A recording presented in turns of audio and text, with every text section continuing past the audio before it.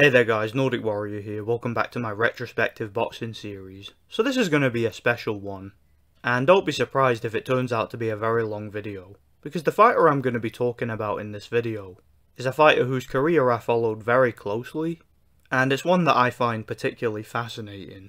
Filled with ups and downs, twists and turns, and he generally had one of the craziest and most dynamic careers I've ever seen in boxing. The fighter I'm talking about is the Rickster, Ricky Burns from Coatbridge, Scotland. Ricky was a fighter who I would say came as a massive shock to the British boxing fraternity. He was a fighter whose rise to the top was particularly slow and difficult, being brought up the hard way, without the kind of political protection that was often afforded to British prospects on the rise. He was a fighter who had to overcome several pretty major setbacks at domestic level, being seen as a bit of a joke at one point, losing his most significant early fights in one-sided fashion, and even struggling against domestic level opposition for a while, later going on to not only exceed expectations, but make history, going from a seemingly limited no-hoper to a fighter who literally carried Scottish boxing for years, becoming not only a three-weight world champion, but the first ever Scottish fighter to do so, making history. And when examining his record in great detail and watching his fights back, his career was just so fascinating and unique. So Ricky Burns turned professional in 2001 at just 19 years old, weighing just above the limit for the light welterweight division, after a pretty good amateur career that apparently consisted of over 100 fights. He had his pro debut against veteran journeyman Woody Greenway, winning on points over 4 rounds. In the early part of his career, he had a string of wins against journeymen, mostly by decision, alternating between lightweight and super featherweight. For his 10th pro fight, he had the first serious test of his career, travelling over to London to take on the undefeated British lightweight champion Graham Earl in an 8-round contest. Earl was a huge favourite for the fight since he was considered a genuine contender at the time, and Ricky was relatively unknown outside of Scotland.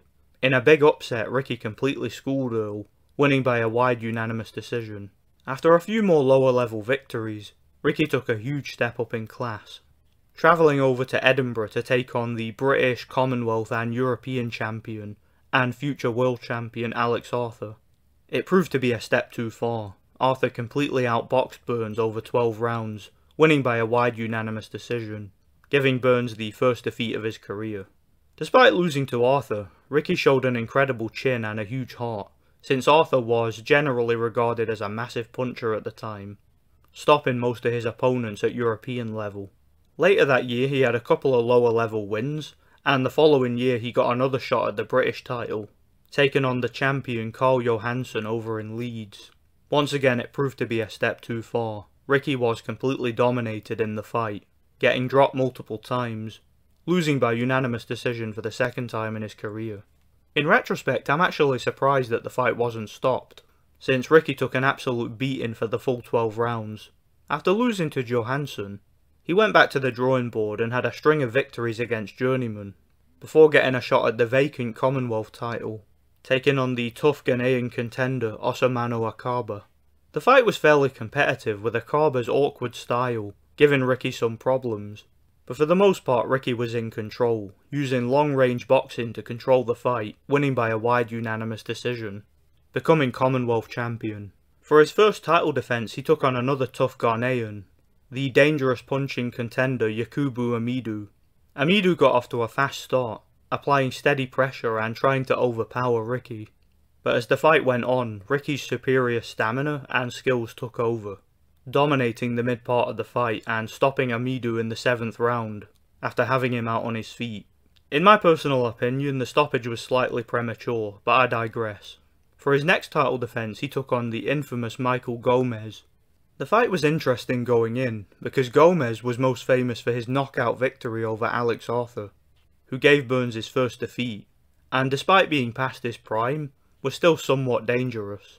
This was evident because not too long before fighting Burns, he knocked down Amir Khan at lightweight, and gave him a seriously tough fight, before being prematurely stopped in that one.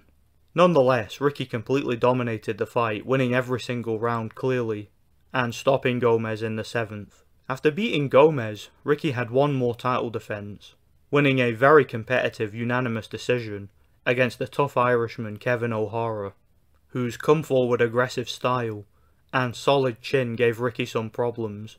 And it was a fight that, despite clearly winning, left some serious doubts about Ricky's ability to compete at world level in the super featherweight division, since the apparent lack of power seemed to be a problem for him. Shortly after beating O'Hara, he became mandatory challenger to face the undefeated WBO champion Roman Martinez. Martinez was known to many British boxing fans, having won his WBO title in Manchester with an impressive knockout victory over the champion Nicky Cook earlier that year. The fight entered into negotiations. The fight was initially scheduled to take place in Puerto Rico near the end of 2009. However, Martinez's promoter failed to come up with the money for the fight, leading to the fight being cancelled. The following year, Ricky had a stay-busy fight against Yusuf Al-Hamidi, and shortly after, the fight against Martinez was rescheduled to take place in Glasgow, as Ricky's promoter Frank Warren came up with the money for the fight. Going into the fight, Ricky was a huge underdog, with most people thinking that he was going to get knocked out, and very few people gave Ricky much of a chance. Ricky got off to a terrible start, being dropped to the canvas in the first round, and it seemed as if he was going to get stopped early. However, in a shock upset, Ricky came back from the knockdown and completely dominated the rest of the fight, winning by a clear unanimous decision, giving Martinez his first defeat, finally becoming world champion for the first time. A couple of months after beating Martinez, he had a relatively soft first title defence, taking on the Norwegian-based Colombian contender Andreas Evenson. Ricky scored a knockdown in the opening seconds of the fight, and then proceeded to dominate pretty much every single round, winning by a wide unanimous decision. His second title defence was against the Ghanaian Joseph Larea. Larea was coming off of a shock split decision victory in his previous fight against the popular Scottish prospect Paul Appleby on the undercard of the Evenson fight, so Ricky chose him as his next opponent. Ricky dominated the fight, winning pretty much every round, forcing Larea to quit on his stool after the 7th round. It seemed as if as Ricky's level of competition improved, so did his punching power, and he was developing into a slightly more aggressive and assertive fighter. For his next title defence, he travelled over to Liverpool to take on the former world champion Nicky Cook. Just like Michael Gomez, Cook was most well known for his victory over Alex Arthur, and going into the Burns fight he had been inactive, and it was revealed during the build-up that he had been struggling with back problems. The fight ended in the first round when Ricky landed a right hand to the body, and Cook's back gave out, forcing him to be stopped in the first round. After beating Cook, Ricky was in negotiations for a fight against his mandatory challenger Adrian Broner from America. Reports varied on what took place, but from what I can gather, Broner, despite being a relatively unknown prospect at the time, didn't want to travel to Scotland for the fight, despite Ricky being the champion and the clear A side. When negotiations for the fight fell through, Ricky decided to move up in weight, since he'd been struggling to make super featherweight for a while, and couldn't comfortably make it anymore. Upon moving up to lightweight, Ricky became the mandatory challenger for the WBO champion Juan Manuel Marquez. Marquez decided to move up 2 divisions to face his rival Manny Pacquiao, leading to the WBO calling for an interim fight between Ricky and the Australian brawler Michael Katsidis. The fight took place in Liverpool, and going into the fight, Katsidis was a huge favourite. I remember so clearly going into that fight, pretty much everybody was picking Katsidis to knock Burns out, and very few people gave Burns a chance. And I just don't see how Ricky Burns will be able to deal with Michael Katsidis. I think Katsidis walks through him. Ricky went on to pull off the upset once again, completely outboxing Katsidis over 12 rounds, winning by a wide unanimous decision. Shortly after beating Katsidis, when it became clear that Marquez wasn't going to defend the title, Ricky was elevated to full champion status by the WBO. For his first defence of his lightweight title, Ricky took on what at the time was considered a massive risk, taking on the former WBA world champion Moses Paulus. In a surprising performance, Ricky completely dominated the fight, winning pretty much every single round of the fight and winning by a wide unanimous decision. For his next title defence, he had the biggest fight of his career so far, at least in terms of public interest. taking on the popular British contender Kevin Mitchell. Going into the fight, despite Mitchell being stopped by Michael Katsidis a few years earlier, the fight was generally considered 50-50, with Ricky being only a slight favourite, since many fans and pundits thought that Mitchell had the skills, the power and the athletic ability to win. In a great performance that surprised pretty much everybody, Ricky completely dominated the fight, scoring 2 knockdowns and stopping Mitchell in the 4th round, in what in my personal opinion was the best performance of his career. After beating Mitchell, Ricky was set to fight the IBF champion Miguel Vasquez in a unification fight. The fight was scheduled to take place in London, and preparations began. However, shortly before the fight was due to take place, Vasquez announced that he hadn't signed a contract, and the fight was cancelled, leading to a massive legal battle between Ricky and his promoter Frank Warren. Ricky later signed with Eddie Hearn and Matchroom Sport, while his long legal battle with Frank Warren was ongoing. For his next title defense, he took on the undefeated Puerto Rican contender Jose Gonzalez. Now, if you guys have never seen that fight, I would highly recommend that you watch it, because it was one of the craziest comebacks I've ever seen in boxing. For the first 7 rounds, Gonzalez gave Ricky a boxing lesson and put an absolute beating on him. The fight was so one-sided that in the 7th round, Gonzalez decided to completely unload on Ricky, emptying the tank and trying to force a stoppage. However, he wasted so much energy, and Ricky came back and stunned him at the end of the round. For the next couple of rounds, Gonzalez was completely gassed, and Ricky picked up the pace, and completely took over the fight.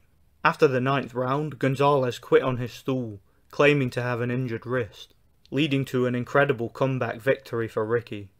Despite getting the victory, the lack of defensive reflexes and the sloppy performance led to some speculation that Ricky was on the slide, since he was getting caught with huge punches in the first 7 rounds, and he looked distracted and uncoordinated.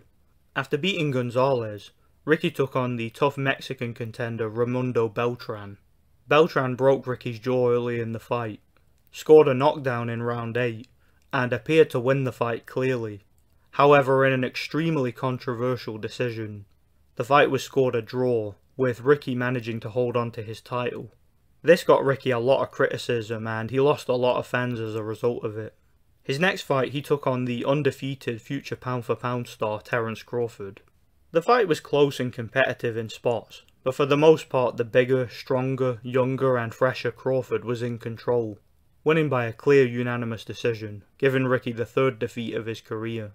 After losing to Crawford, Ricky took on the undefeated Montenegrin contender Dejan Zlaticanin. Ricky got off to a terrible start, being dropped in the 1st round, and being dominated for most of the first half of the fight, looking a shadow of his former self. He once again seemed uncoordinated and sloppy. He made a comeback in the 2nd half, winning most of the later rounds, but it wasn't enough to win the fight, losing by a close split decision, with the knockdown being the difference. This led to several calls for Ricky to retire, as it seemed like his time at world level was over. Nonetheless, Ricky decided to continue his career, taking on the fringe contender Alexandre Lepele in an 8-rounder.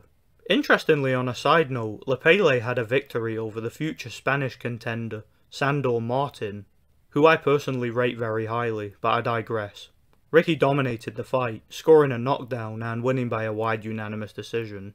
For his next fight, Ricky travelled over to America to fight the undefeated contender Omar Figueroa in his hometown of Texas. Ricky pretty much dominated the entire fight and won most of the rounds clearly.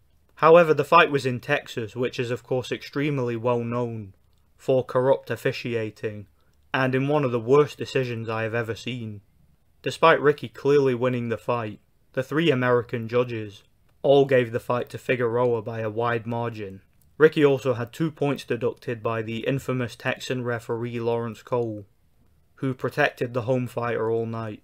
The loss once again led to calls for Ricky to retire, since it seemed like another world title fight was unlikely. Interestingly, being robbed against Figueroa in America seemed to give Ricky a bit of renewed spirit, and he once again went back to the drawing board. He went back to domestic level and decided to move up in weight again. He had a couple of impressive wins, including an 11th round knockout win over Josh King, before getting a surprise shot at the vacant WBA World Light Welterweight title against the European champion from Italy, Michele De Rocco, back in Glasgow. Ricky dominated the fight and stopped De Rocco in the 8th round, becoming the first Scottish fighter to ever win a world title in 3 divisions. For his first title defence at light welterweight, he took on the undefeated Belarusian contender, Kirill Relik. Ricky got off to a slow start, losing the first 2 rounds. However, by the 3rd round, Ricky completely took over the fight, schooling Relik for the next 7 rounds, winning them all clearly. Relik made a comeback in round 10, hurting Ricky badly, and finishing the fight strongly. However, the 7 rounds that Ricky won in the mid part of the fight was enough to secure the victory, winning by a clear unanimous decision. I remember at the time there were people calling the fight a robbery, which is utter nonsense, because as I said, Ricky won 7 rounds in a row, making it a clear 7-5 victory. I think that was another fight where the Sky Sports commentary influenced people to think the fight was closer than it actually was, but I digress. For his next fight he had a unification fight against the undefeated Namibian, IBF and IBO world champion Julius Ndongo. Ndongo was coming off of a shock first round knockout win over the undefeated Russian knockout artist, Edward Troyanovsky, and was seen as a bit of a one-hit wonder. Nonetheless, Ndongo completely schooled Ricky, giving him the most one-sided defeat of his entire career, ending his 3rd reign as world champion. This once again led to many calls for Ricky to retire. Nonetheless, he decided to continue his career. Ricky returned to the lightweight division and travelled over to Manchester, taking on the former WBA world champion Anthony Crolla in an interesting crossroads fight. In what was a great fight that was competitive throughout, Crolla won by a close but clear unanimous decision. Some people had Ricky winning, but I personally thought Crolla's work rate kept him a step ahead, and that it was a fair decision, but I digress. Ricky once again continued his career and had a couple of impressive knockout victories, including a 3rd round KO of Scott Cardle. He then went over to London to take on the former world featherweight champion Lee Selby. Ricky put on a surprisingly good performance, outworking, outboxing and outlanding Selby, winning the fight clearly, however in a pretty shocking decision. Ricky lost the fight by a majority decision, however I personally believe Ricky won the fight clearly. This time the robbery seemed to completely discourage Ricky, and it seemed at that point like he was actually going to finally retire. He took a break, spending over 2 years away from the ring, before making a comeback in Newcastle against the journeyman Emiliano Dominguez, winning by a wide unanimous decision in a very one-sided fight. Since the Dominguez fight, Ricky has been inactive and no fights have been announced, leading to the general opinion of him being retired from the sport. So yeah, that was a pretty intense and riveting career, and a really interesting one to go through, and it's one that I find particularly fascinating. So how good was Ricky Burns? How would he have done in today's era, or any era besides his own? Let's talk about it. So Ricky Burns, in my personal opinion, is a perfect example of how sometimes hard work, commitment and perseverance can trump talent. Ricky was never the most talented fighter. He wasn't a noted puncher, he wasn't particularly athletic or spectacular in any area, and when compared to other Scottish world champions in and around about his era, it's true that I don't think he was anywhere near as talented as the likes of Scott Harrison or Alex Arthur. But despite this, he went on to achieve so much more than both of them put together. In the early part of Ricky's career, you would never have expected him to become world champion, never mind a 3-division champion. When examining his resume too, it was actually a lot better than I initially thought. He beat several world-class fighters during his career, and even won in some huge upsets, proving fans and pundits wrong on several occasions. His wins over Martinez, Katsidis, Mitchell and Paulus were all fights that many people expected him to lose, and he should have also had wins over Selby and Figueroa in my personal opinion, which would have made his resume look even more impressive. He was a fighter who was consistent throughout his career, always in shape, and always taking every single fight seriously. He had a great chin and a huge heart. His boxing fundamentals were solid, and he knew his way around a ring. He did have some glaring flaws though. His lack of power relative to his size was always a problem at world level. and he seemed to have no idea how to fight on the inside against a world-class pressure fighter. But at long range behind a jab, and while fighting off the ropes, he was deadly. There are a few fights I would have liked to have seen him in that could have happened, such as the Broner fight that was talked about for years, as well as a fight against Jorge Linares, which would have been interesting. Prime for prime, I actually think he could have beaten both of them. Against the elites from the super featherweight division to the light welterweight division, however, I see him as little more than an awkward fight for most of them, since like I said, he didn't have the best power and he wasn't the most talented fighter. He's lucky that he didn't fight Marquez, since I think he would have gotten schooled in that fight, and the likes of Lomachenko would probably be a bit too much for him. Another fight I think would have been interesting is if he fought Crawford a couple of years earlier than he did, when Ricky was in his prime. Maybe it would have been a different fight, but nonetheless, Ricky had a fascinating career, and one that I look back on with a lot of nostalgia. Thanks for watching, guys. I really enjoyed reviewing the career of Ricky Burns. Stay tuned for more retrospective career reviews. Once again, I have a lot of them coming to the channel in the near future. Thanks for watching and God bless.